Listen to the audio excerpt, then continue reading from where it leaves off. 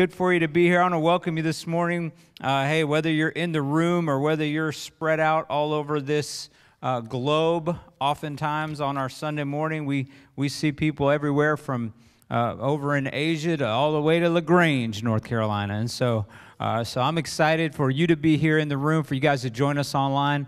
And I believe that God has a good, encouraging word for you and I this morning, something that will help us right where we are. You know, sometimes lately I feel like I keep kind of hitting rinse and repeat on what I'm hearing God say. So all I can do is say what He says until we hear it. Amen? So this is probably a familiar sounding message, but maybe with a little bit of a twist, because I think it's important, no matter where you are on everything that's going on, just the fact that you're in our nation where there's so much turmoil, division, just a bunch of stuff, right, going on, that it's important that you and I understand that we can be sure in unsure situations. That you and I, because of who Christ is, that we can be absolutely sure even in the most unsure moments in our life. So whether you're unsure about politics, whether you're unsure about disease, whether you're unsure about a personal issue you've got going on, it doesn't matter, because this applies across the board, that you can be sure even when you're unsure. And that doesn't sound exactly like it's logical, but I hope to walk you through some scriptures this morning that'll help you realize that. A few weeks ago, I'm really bad with the holidays, but the last 3-day weekend we had, Labor Day, I think it was, my wife and I had our 2 granddaughters, and we were really excited to be able to spend the day with them, so we decided to do something that we love to do, which is to go to the woods. And so we decided to go to a place that I'd never been before. I've driven by this place. It's called Raven Rock State Park. It's about an hour and 15 minutes away. You may have been there. I just had always driven past it going somewhere else. So I thought, well, let's go check that out. And so we got in the car. We got the girls in the car. We headed up the road, and we're thinking we're just going to go on a pretty nice hike, which many of you who've been here a while and you've heard my stories about when I'm in the woods, you're probably already thinking, oh no, this is another got lost in the woods story, right? Because you know me, and it is yet another, right? Where we go into the woods and we go to see, and there's a picture over here, this huge, I mean, I don't know what to call it. I guess it's an exposed mountain, right? I just took this picture. It was very odd. This is like, the rock is what you go to see. I thought the tree was cool too. So you see all kinds of things when you're out in nature. But this all sits right beside the Cape Fear River. It's beautiful. The rock is just, bigger than, it's hard to imagine, that this thing goes on and on and on up the river. It's this big, majestic rock. But before I got there, I planned to head there, and we were in the parking lot. And I thought, I'm going to look at the map. They're nice. They give you this sort of map, not a real map, but just a map with trails on it. And so I decided this is the way we go. And so we head out and we start walking down a trail, and it looked like it was going to take us where we wanted to, for my perception on the map. And we started walking down a trail. It was probably about 10 minutes into the hike, because we had to wait about 30 minutes to get into the park because there was no parking left in the park. It was packed. Everybody wanted to go outside.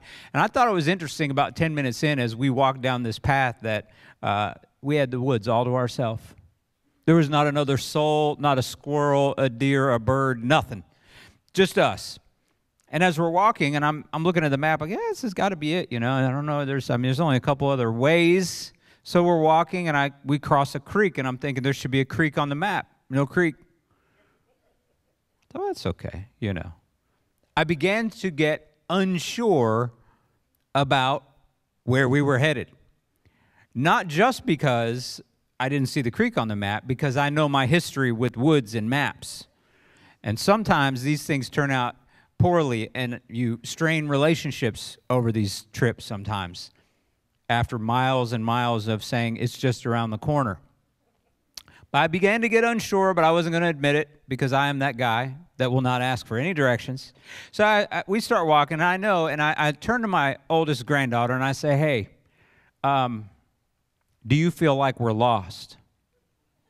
And she does exactly what she didn't need to do. And she turns around and she refers to Phyllis as Mimi and says, "Hey, Mimi, Papa thinks we're lost." And I said, "Oh, no, here we go. I'm outnumbered." And Phyllis says from the back, "I know we're lost, Hallie. We're in the woods with Papa." I just follow him because I love him. And I was like, "That's really sweet, but we ain't lost this time. I'm telling you." And we start walking, and it wasn't much longer. I start to see a clearing up ahead. And I'm thinking, yes, I've never been here before, but there's got to be a clearing wherever this big rock is that we're looking for. And I'm like, yep, I'm going to get there. And I got up to the edge of it. And I'm thinking, this is going to be great. And I look out over the parking lot. And I'm like, oh, boy. Another story, right? But the whole while, I kind of was unsure. So I wasn't totally blown away when I ended up. All I did was take a little half-mile hike through the woods. Totally not. But once I saw what I had done, I saw it on the map, and I thought, oh, I went exactly left when I should have gone right. So I knew where we should go, and we started on our hike. But I started to think about that in real terms. What does that feel like in everyday life? What about when I'm on a project, or I'm working towards something, or I'm at my job, or I'm at school, and I start to look around and I notice something just ain't right. There's maybe a creek where there shouldn't be a creek, and maybe I'm just feeling just a little bit like maybe I'm not in the right spot, or what about in a relationship where he's got something, where you think there should be a lot of people here, and there's no one, right? It's just us in these whole woods, but there was hundreds of parking spots full of people. And not everybody can be walking the other trails. Most people want to go see the big rock. So I said, well, I start to see the signs. And I think you and I start to see signs too, where we know that in a certain area, maybe in generally, that we start to get this feeling that, I'm not in a place of dread or panic or anxiety yet, but I'm not exactly sure where I'm at. And I think it's what we do in those moments that help us to be confident even when we're not confident. And I want to pray, and then I want to jump into some scriptures, and I hope that you find yourself somewhere in some area in this word where God's telling us that it's important that we don't lose our confidence even when we're not exactly sure. Amen? So let's pray, and we'll jump into the word. Father, I thank you this morning, God, for your word, for how you lead us and guide us, God, how our total confidence can be in you. That, God, even when we miss, we're okay if we're trusting in you. So, Father, I pray that you'd be the one who teaches us this morning. Holy Spirit, be the loudest voice in the life of anyone who hears anything we share today. Let your word prevail in every word that's spoken. I pray in Jesus' name. Amen.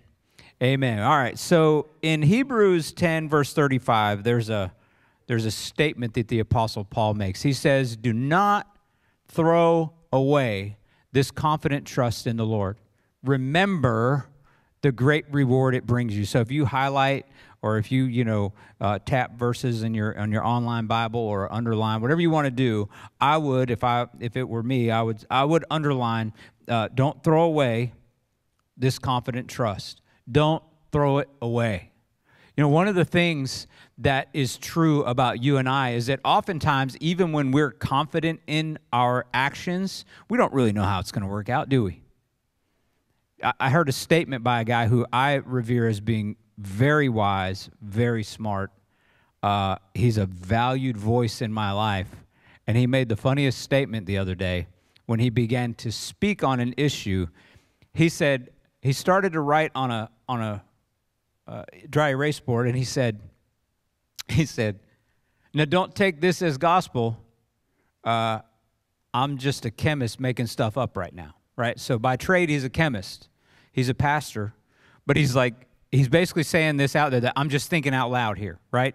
And acknowledging the fact that sometimes when we're speaking as though we have authority, or if we're acting as though we know what the outcome's going to be, a lot of times we're just a fill in the blank, a chemist, a farmer, a social worker, a doctor, whatever. We're just making stuff up, verbally processing through a lot of the things we want to happen. So life, even if you're really, really good at what you do, life is still trial and error.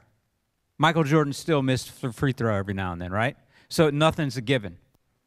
And if you and I realize that we can be sure of ourselves, even though we know that the outcome still is not determined, then it drives me personally into this place of confident trust in the Lord.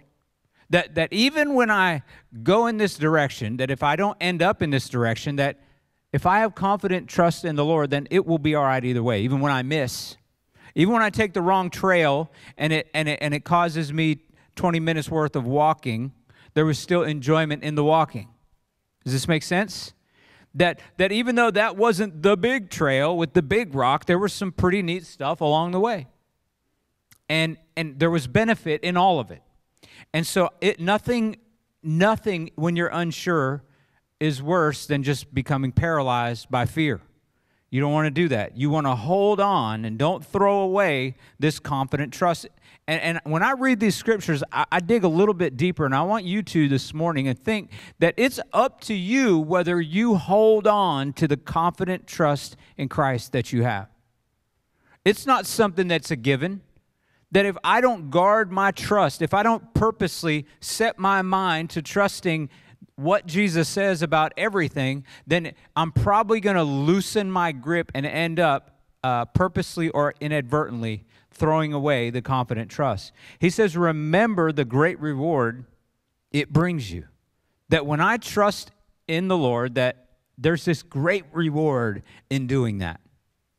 You notice that he talked about the great reward being in trusting, having a confident trust in Christ, not in having a confident trust in me, or a confident trust in a certain outcome, or a confident trust when I do this great exploit. The great reward comes in that no matter how it works out, I kept my confident trust in the Lord. Does this make sense? Because what is constant is Christ and His Word. That's constant. Everything else could vary.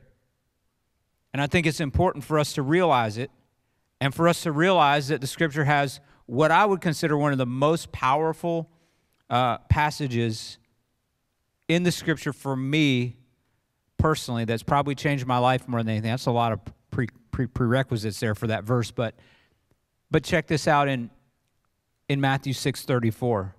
This is like a command. You know, you don't get a lot of commands in the New Testament. So don't worry about tomorrow. Not you shouldn't worry about tomorrow. Not maybe you should consider not worrying about tomorrow. Don't do it. Don't worry about tomorrow because tomorrow will bring its own worries. Today's trouble is enough for today. So that when you start banking on tomorrow's trouble, you don't even have the strength to deal with today's trouble. And just like if you get in trouble with a loan shark and you get behind and they come looking to break your bones because you can't pay up, that's the kind of spiritual life you end up leading because the enemy will never let you out of the debt if he can keep you borrowing from tomorrow's troubles. Because we don't even know what they really are, do we? We know what could be, and we like to think we're really smart, and we like to think we listen to smart people, but no one in this room has any idea of what could come tomorrow. We know what our day will probably look like, but we don't really know. We don't really understand. And oftentimes we look into the future and we're stressed and we're worried. And what that does is that puts us in debt to just looking at today's trouble. Focusing on, you know what, no matter what this looks like, the Lord will take care of it. So it's not apathy, but it's also not this lifetime process of allowing yourself to worry and be burdened by everything that's going on in life. You know, you and I are baited into fear now. Fear is the number one. Fear's always been a good selling point, but everybody's selling fear now. Everybody. You know, it used to be back in the day that you know, fear was, it wasn't like this blatant salesmanship based in fear, but now it is. Now it is, you know, you got it, right? I'm sure Pastor Nick has gotten 3 calls this week telling him that he's in danger because his car warranty is just about to expire, or it's expired. We have an urgent message for you, Pastor Nick. You're driving a car that is out of warranty. Doom, right? Give us your money. And you can fill in the blank on anything. It's all fear-based. But yet the Scripture says, don't worry. Don't worry. It doesn't mean be irresponsible. You need to buy that warranty, buddy. I'm just kidding. It means that you have to be responsible, but you can't give yourself over to fear. Make sense? Psalm 34:4 says this. It says, I prayed to the Lord, and he answered me. He freed me from all my fears. So here's the thing. I don't want to just tell you don't be fearful. I want to give you the solution to fear. And this is it. I prayed to the Lord, and he answered me. He freed me from all my fears. Why is it important to be free from fear? Have you ever thought of that? That fear doesn't feel good, but feeling good really doesn't do anything either. So being free of fear is not about just feeling okay because you're free of fear. Because as soon as you get rid of your fear, the enemy will just give you anxiety. Once you get free of that, he'll give you worry. And after you get rid of that, he'll give you something. He'll happily trade you a cold for the flu. So as you work your way through this in your own strength, and you become free in your own flat refusal to be fearful, then he'll just give you something else. But you notice when the Lord frees you from something, you're actually free. Who the Lord sets free is what? Free indeed. And so when he frees me from my fears, now I'm not enslaved by my fear. I'm not limited by my fear. My attention is diverted away from my fear and onto the moment. It takes away this paralyzing feeling of being fearful all the time. And now I'm available to what the Lord wants me to do in this moment. Here's the funny thing, is that we're all so unsure of this moment that we try to escape the moment. When the Lord's saying, don't escape the moment, I have you in this moment. That scripture, for such a time as this. That it would have been easy for Queen Esther to worry about everything that was going to happen and go back to her room and just be pretty and be the king's wife. But her uncle said that you were designed for such a time as this. And I believe that you're designed for such a time as this. And you have to be ready to rise up, and you have to be ready to stand, and you have to be ready to be available to what the Lord's saying to do, or you'll miss the moment. And just to be honest with you, I don't need you to miss the moment. The person sitting next to you, you might not even know them, but they don't need you to miss this moment. That we're all here collectively, the body of Christ, for this moment. Because people are dying. People are going to hell. They're terrified.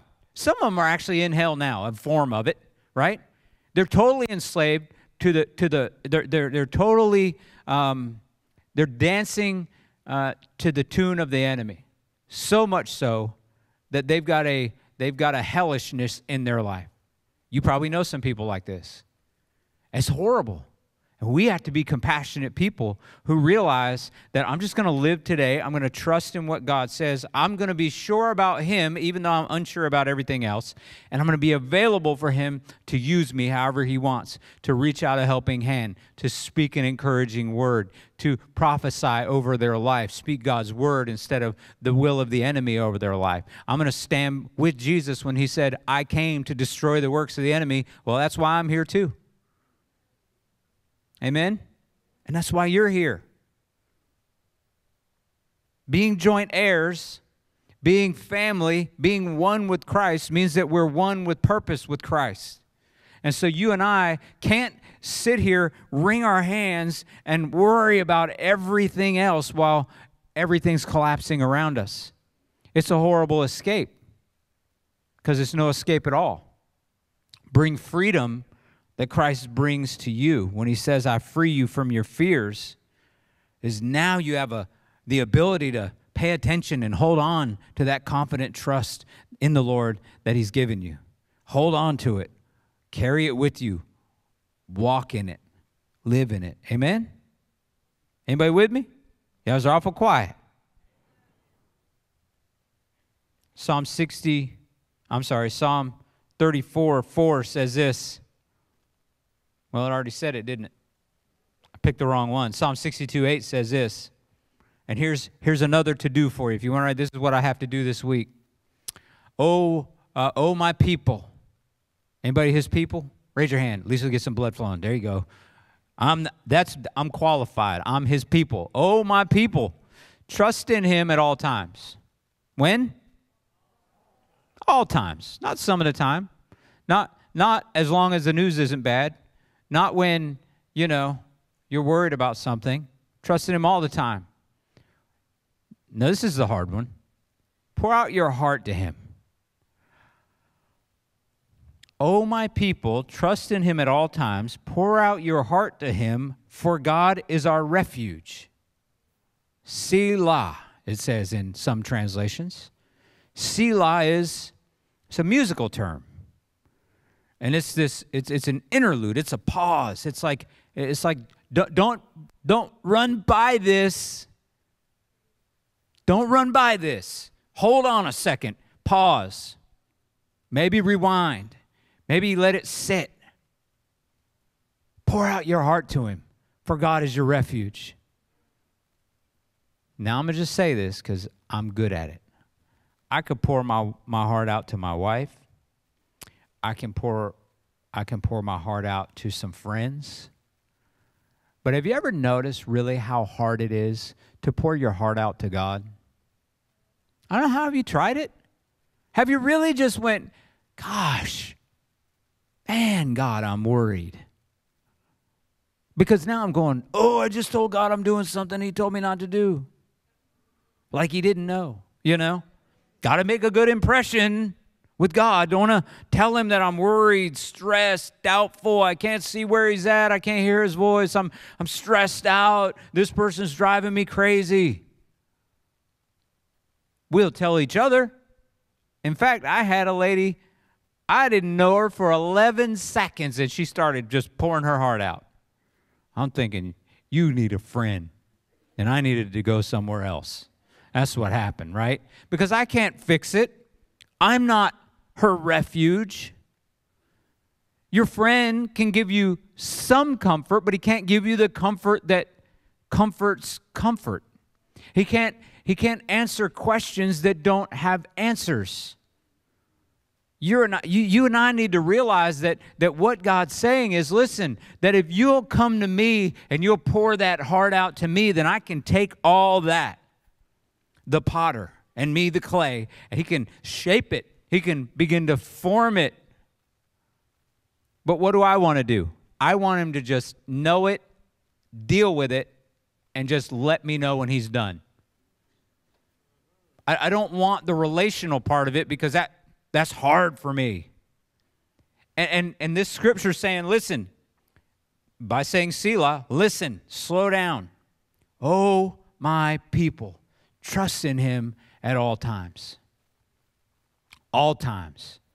When it looks like it's going your way, when it doesn't look like it's going your way. When the thing works out and when the thing doesn't work out. When something bad happens and when something good happens. When everything just seems totally stagnant and when life is flying by you so fast, your head's spinning. Trust him in every moment. In the tremendous victory and in the tragedy. Trust him. Trust him. Going back to Hebrews 10, it talks about that confident trust, but if you get the context of maybe a couple verses before Hebrews 10:35, Paul's commending them because they suffered well, because they took beatings, and they comforted the other believers who had taken a beating when they didn't. He was patting them on the back because they were jailed and their possessions were all taken from them, and they endured it with joy. That's the context of that. We're all like, confident trust. Well, start beating us. See how confident we are, right? Start hitting me with a baseball bat. I'm hoping my confident trust would hold up, but let's see how that goes. So when we're facing what is, frankly, for us, a lot of confusion, but we're not getting thrown in jail yet. We're not getting beat yet. We're not suffering at the level they were suffering at, but they did it with joy. Why? Because they had such a trust in God that even a beating, somehow, he was there with them. And I'm thinking, Lord, increase my faith. Increase my faith. Because now a bad weather forecast can knock me off. You know, it's going to rain tomorrow. Oh, man, there's my joy, right? And I'm like, but nobody's beat me over it. Nobody's jailed me over it. And he follows verse 35 where he says, listen, don't throw it away. Hold on to that confident trust. There's a great reward in it. And he says this, he says, because patient endurance is what you need right now. Patient endurance is what you need right now. And I think that something gets lost in us that we do hear a lot of. You know, I love the fact that we live in an era where preachers and teachers encourage us through the Word and they tell us good things. But I don't want to ever get to the point where we're saying, listen, everything is going to be so rosy that you'll never face a tough day. You will. Just keep breathing, keep waking up every day, and you'll run into one. And there are times like now where a lot of stuff is all over the place. I can't say it's good or bad because it depends on how you view it. But at the end of the day, we all know that some patient endurance would do us good. That what we thought, how many of y'all thought way back in March when we started all this COVID stuff that it would be over in a little bit? Oh, a lot of us did. Look, I was being crazy. And I told our staff, I said, guys, this may last through August. And everybody went, right? I don't know if I was just being doomsday-ish or I told them that's not the Lord talking, that's just me. I want to be prepared if it even lasts through August. Now, who knows, man? You know? Here we are at the end of August, and we're taught now, it depends on who you listen to, you know? The second wave, you know, it's never going, whatever, I don't know. What do I know, though? I know that the God who conquered death, hell, and the grave still did. I know that he loves me. I know he's on my side. I know he promises to never leave me, to never forsake me.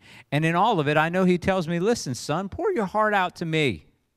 I'm the refuge you're looking for. You want a place of safety? It's me. Doesn't mean you won't get beat or thrown in jail or get sick or whatever. You're going to face trials and tribulations, but the problem is who do you have with you? Who do you have with you? I've had some really bad days, but what lingers in my mind past the bad day is who was with me. Who was with me in the room when this happened? You know? That matters. And I always want to be able to say that the Lord was with me. He is with me. I just want to make sure I remember he's with me. He's there. Sometimes you just got to pay attention, and I have to pay attention and remember he's there. All right? So here's the thing. I'm going to close with this. Proverbs 3, verse 24 starts this way. It says, I don't know how many of y'all would like this. This is a good promise. You could go to bed without fear, and you'll lie down and sleep soundly. Anybody down for that?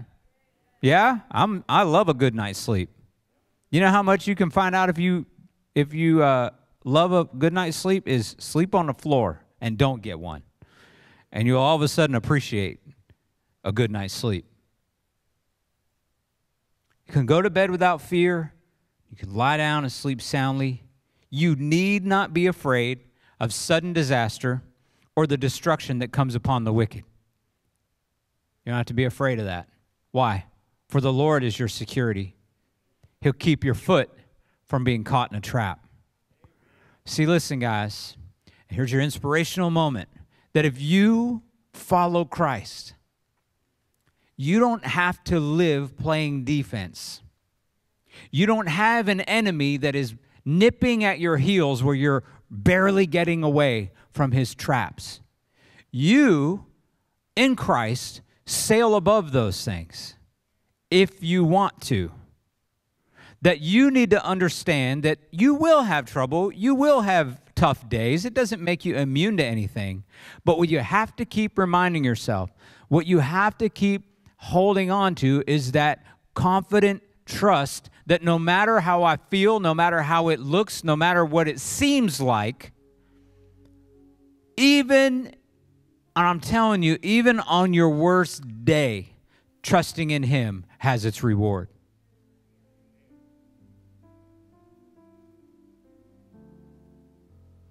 And he tells us in his word to be careful as we navigate life, not to throw that away.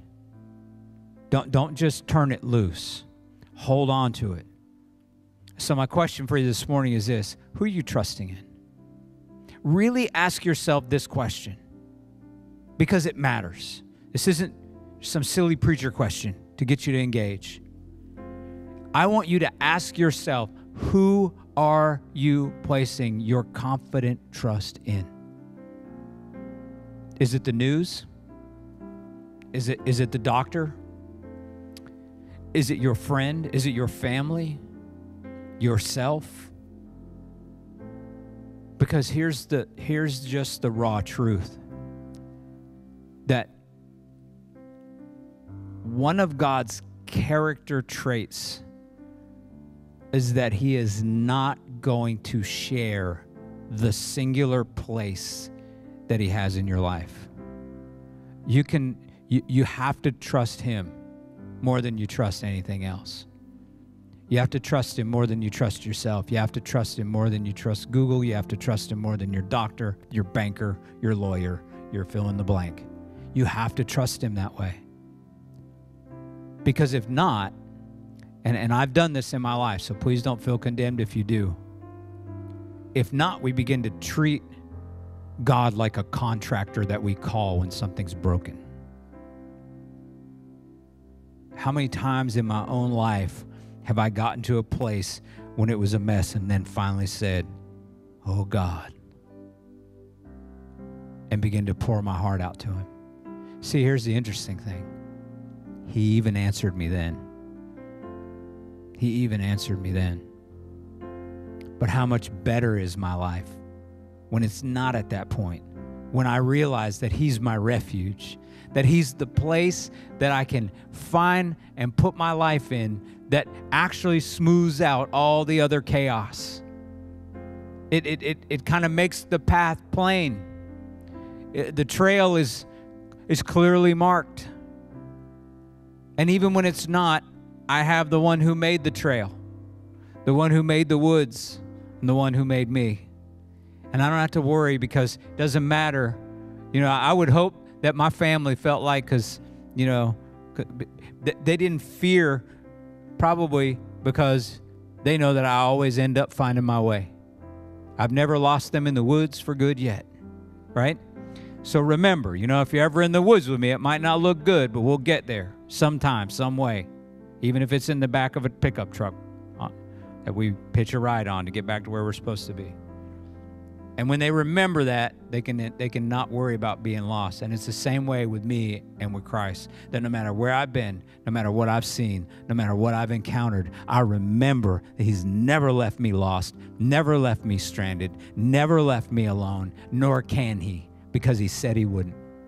And that's where my confident trust in him comes. And I hope that you begin to grab onto this. And if your trust is somewhere else, in someone else, in something else, then shift it.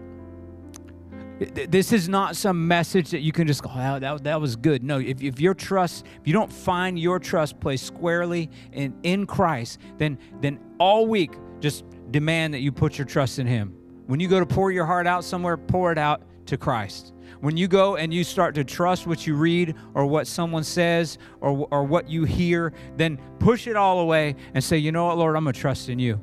I'm going to trust in you no matter what. I'm going to trust in you. Trust in you, trust in you, trust in you.